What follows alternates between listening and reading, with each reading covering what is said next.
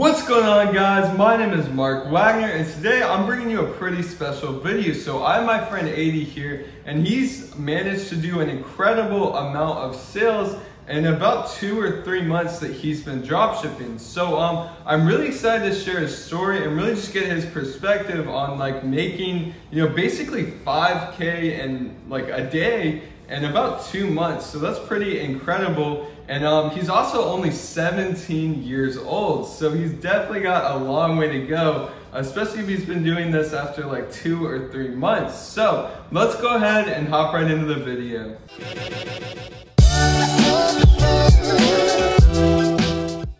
Alright, so like I said, he was able to hit over $100,000 in about 2.5 months drop shipping, which is absolutely incredible. So if you just want to show them your numbers really quickly for all the doubters out there, but he actually hit about $5,000 in 2 months, not even really. Yeah.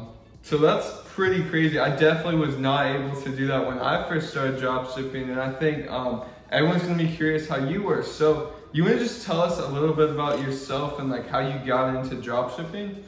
Basically, I was just on YouTube and I just saw a bunch of YouTube ads for drop shipping, and then I just started looking at a bunch of people's videos. The first person I really looked at was Tanner Plain's videos.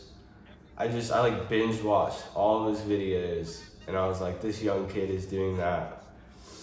And then I kind of gave up for a while. I just said I was in the learning phase, didn't do much. And then I finally just made a store and just kept trying new things. And it kind of just happened.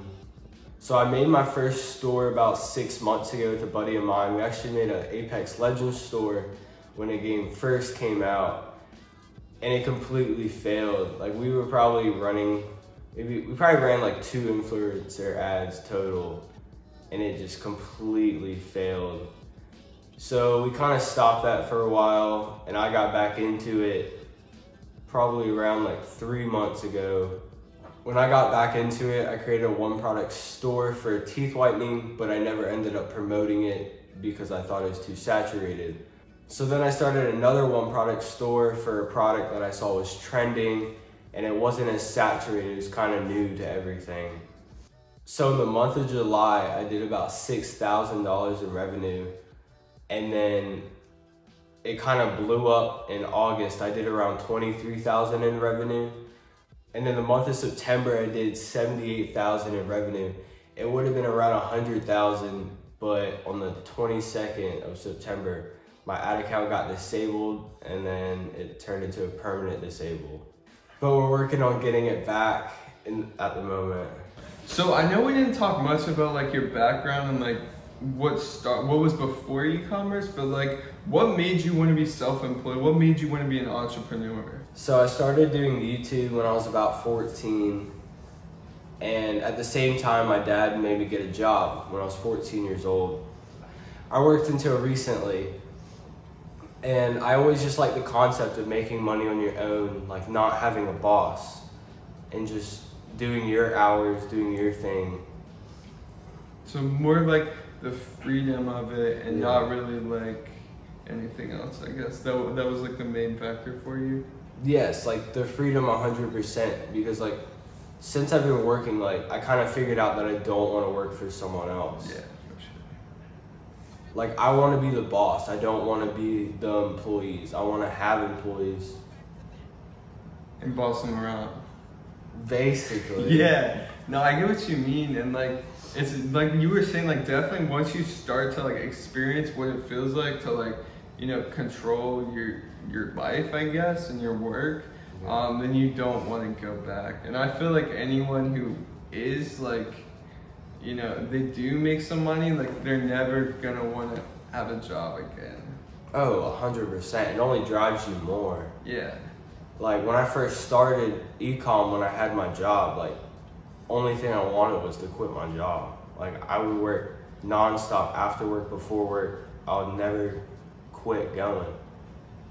And like it was just the biggest piece of motivation was just to quit your job and just do it full time and put your all into it. Yeah, and you actually were able to quit your job, what, just a couple weeks ago, right? Yeah, it was about a month ago. I ended up quitting my job, and I never plan on getting another job again. That's crazy. A couple months into it, this guy quit his job. I was really lucky. I never had to work for someone because I started so early, but like, I can definitely see what you're saying. Like, especially with school, like you want to put your 100%, like you're all into your business, and like every other thing that takes up your time, like you want to eliminate out of your life. So I totally get what you're saying there. Yeah. All right, so what kind of an effect has, like, I know we were talking about this yesterday, but like making a large amount of money in like a small period of time, especially like coming from, I guess, humble beginnings, you know, like what does that mean to you? Like, what does that change? It changes a lot. It changes your whole perspective on money itself, because you can see like the amount you can make and how fast you can actually make it due to like me having a job. Like the money I made in 1 month, it would probably have taken me at least 2.5 years at the rate I was working at my current job. Like, it's kind of crazy.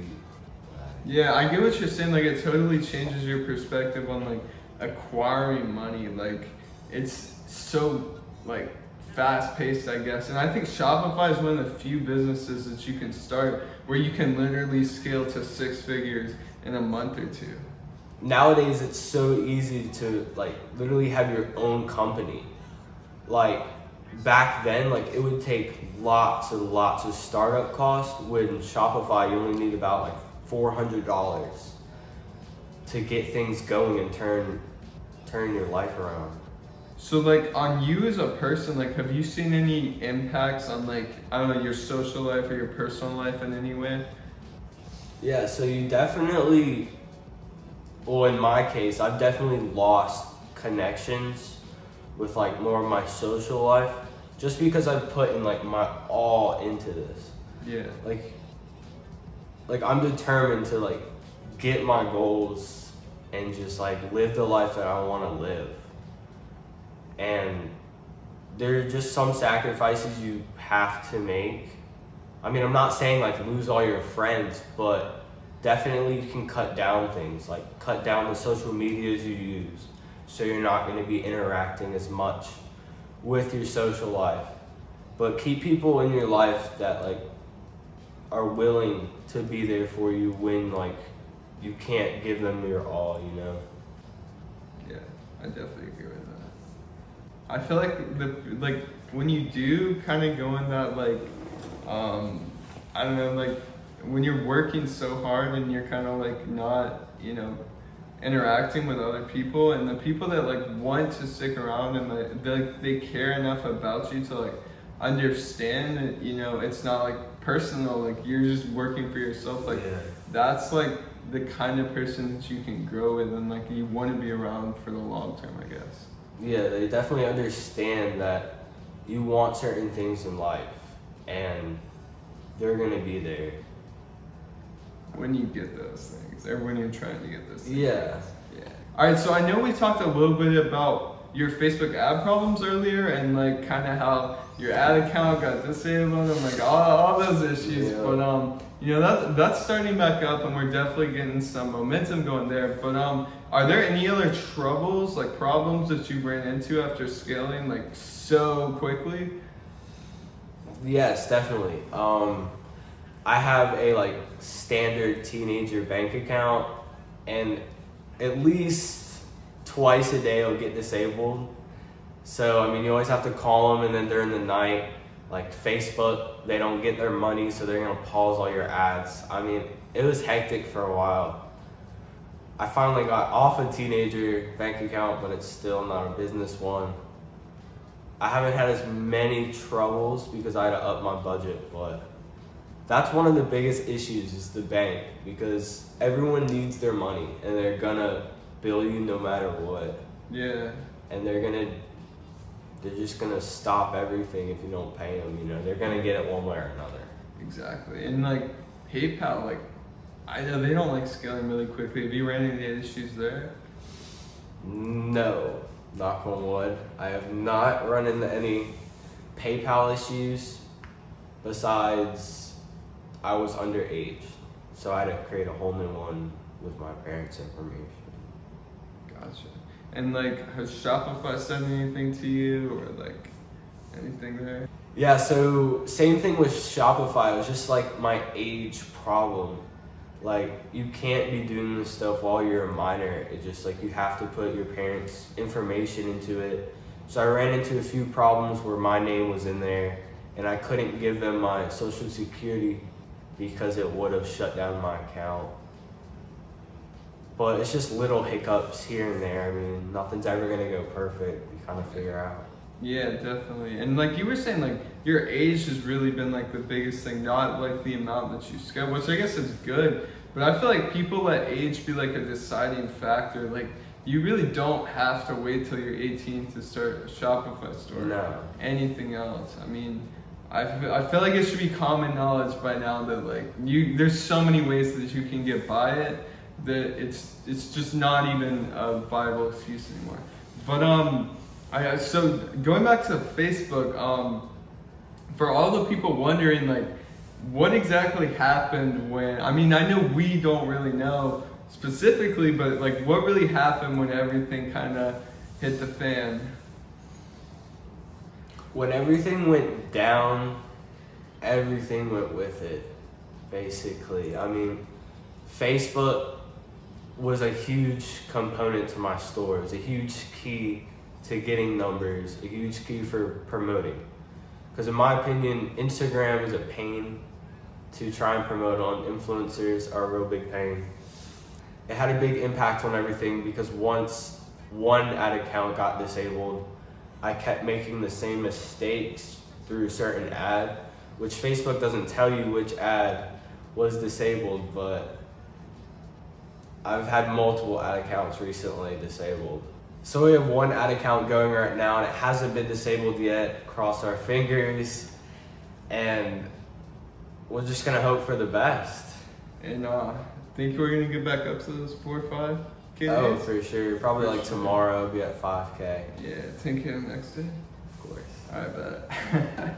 So, what do you really think, like, I know this isn't your first store, but what do you think has, like, been one of the deciding factors of your success? Like, do you think it's just the product, or do you think you have, like, superior marketing to your competitors, or, like, what do you really think made you, like, you know, this successful, I guess?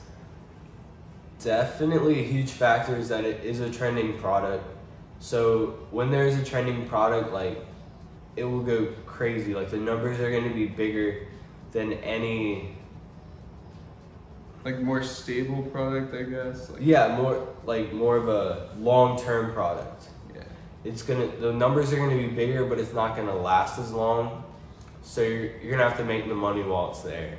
Yeah, because that's it won't be around forever, but it'll be good while it's there. Yeah, I feel like that's probably like the easiest way to get started. Like, eventually you're probably gonna want something more long term, but like, I mean, I still start trending stores. Like, I'll start stores around like a seasonal product, or like, you know, like a trending product, and you know that it's not going to be around forever, but like it's an easy way to cash in while you have it. And especially like if you get to it early, like your product you got to pretty early, and that definitely helps you out. Like, you have a lot more competition now than you used to, but like I feel like when you got in, like that was definitely a good time.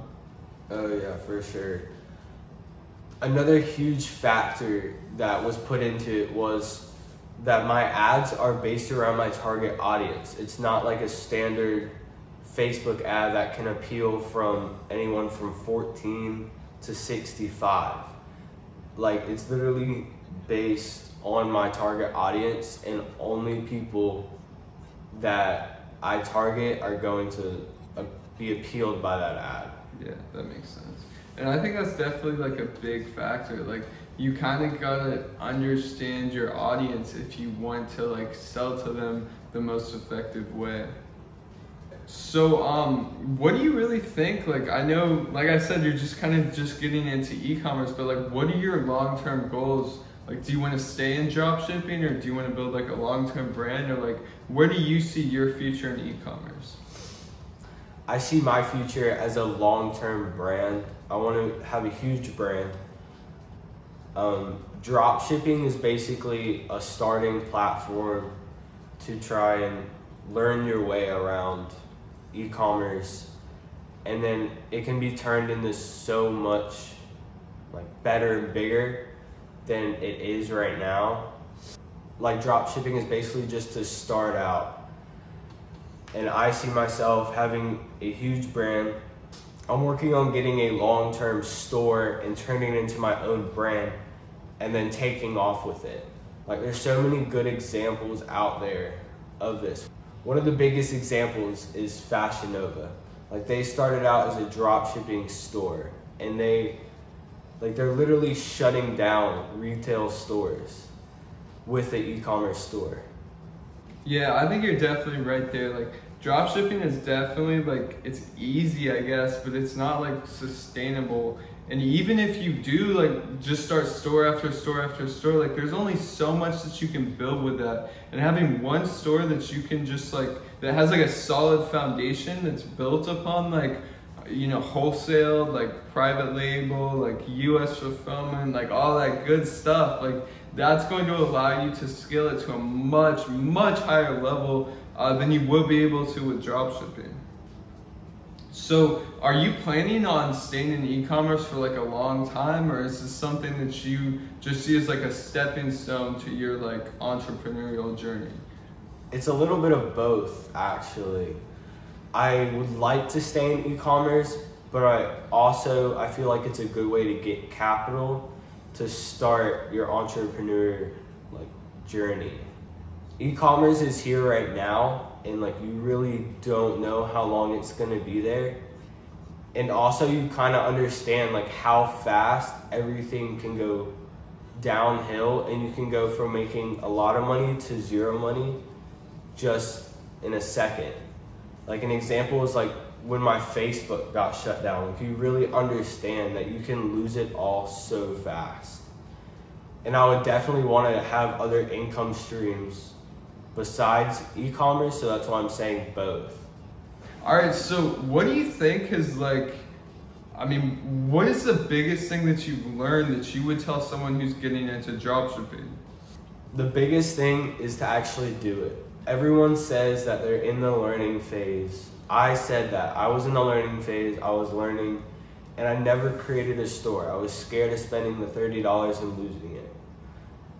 I was scared, and that's not something you can be if you're gonna be in e-commerce, if you're gonna be an entrepreneur. You can't be scared of taking risks. You can't be scared of investing in yourself, because everything is gonna pay off if you put the work into it. Like, put all your time into it. Like, if you really want it, just do it and dedicate everything. Yeah, I feel like the biggest thing is like, you're not gonna regret losing money. You're gonna regret not trying, you know? Yeah, 100%. The biggest thing that I learned is that you can get everything back in this world but time. You can get the money you lose back, but you can't get the time back that you're not taking action, because you only have so much time to do certain things. For me, I have a number of how many days I have left until I graduate high school. And I mark those days down every single day until I graduate, because my goal is to not go to college, and I can't waste any time at all. Because if I slack off, take a month off, like that can literally send me to college. That's the way I picture it. Yeah, so it's kind of like the job, like that, being scared of like having, I guess, a normal life, you know? So that's really what like motivates you every day. Yeah, like you only live life once, and why are you gonna live a life you don't want to live? Yeah, I totally agree. Because you're gonna live your life in regret. Like, you never want to live life with regret. Just spend the money, invest in yourself, and just do it. Take the action and actually do it. Alright guys, I really hope you enjoyed this video. Hopefully you took a lot of value out of seeing someone else who's young and who's driven and who actually like did the work and like got the results. So I really hope this motivated you and it taught you a lot about what it takes to become successful and how possible it is. I mean, really, like, did you think it was possible to make this amount of money in this amount of time?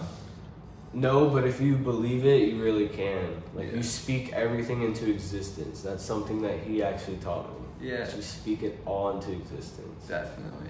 All right, so if you guys want to go follow 80 on Instagram, I'm going to throw it up here. It's just 80.webster, and I highly recommend you do that so he doesn't have to buy more fake followers. All right, guys, you have an awesome day, and I'll see you in the next one.